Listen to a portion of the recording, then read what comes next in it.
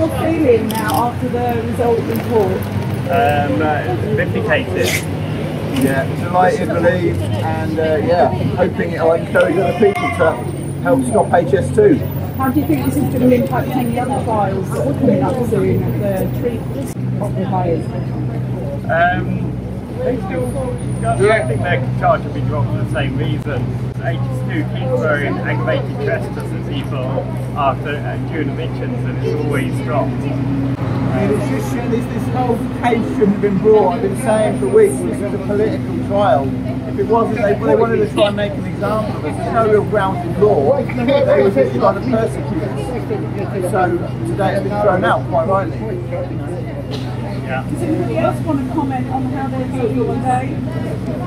Yeah, man, I've already had this case thrown out once. It's like the second time I've been called for this case. It's thrown out again, obviously. You know, there's cracks and straws and lots of tea today. Anybody else? Really happy. What are you going to do now? What can't you tell me?